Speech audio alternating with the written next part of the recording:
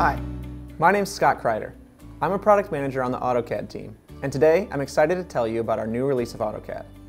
In AutoCAD 2018, we've added more powerful drafting tools, increased performance and ease of use, and improved support for devices such as 4K monitors, tablets, and mobile phones to help you simplify, connect, and personalize your AutoCAD experience.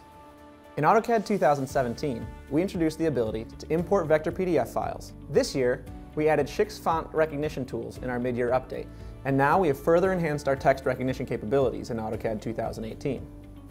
When importing a PDF with Schick's text, you can now convert the geometry into text and then combine the lines into one mText object.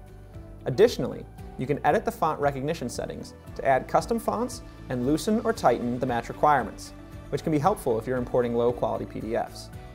PDFs are now easily imported and converted into AutoCAD geometry and text that you can edit using the tools you're already comfortable with. In this release, we also improved the user experience by preventing broken paths for externally referenced files and enabling you to more easily fix broken paths when they do occur.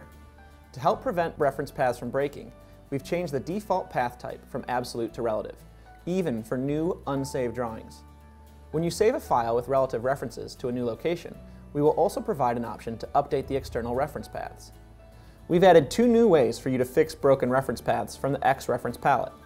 You now have the option of either selecting a new path for broken references or using the Find and Replace tool to update the paths. This allows you to update multiple references at one time and should significantly improve your X reference experience. Another new feature we've added is off-screen selection. Previously, when you started a selection set and then zoomed or panned, you would only have selected the objects in the current view. You would have lost the objects that you had selected in the original view. In AutoCAD 2018, when you start a selection set, you can now pan and zoom to get a more precise and expansive selection without losing any of your originally selected objects. We also made improvements to complex line type selection. Now, when you select a line, you're able to select or snap to line segments and gaps for complex line types, such as those that have text and geometry embedded into the line. Creating, editing, and sharing 3D models in AutoCAD is essential to many of our users, and this year, we've continued to improve the performance of our 3D graphics systems. In AutoCAD 2018, you will notice significant gains in frame rate and model fidelity for your most frequently used 3D commands, such as orbit, pan, and zoom. One of the great benefits of subscribing to AutoCAD is that you get the AutoCAD Mobile app at no additional cost.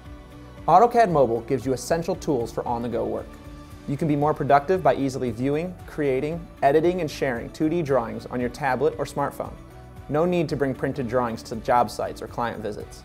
We think that AutoCAD 2018 is the best version of AutoCAD we have ever released, and we're excited to hear your feedback.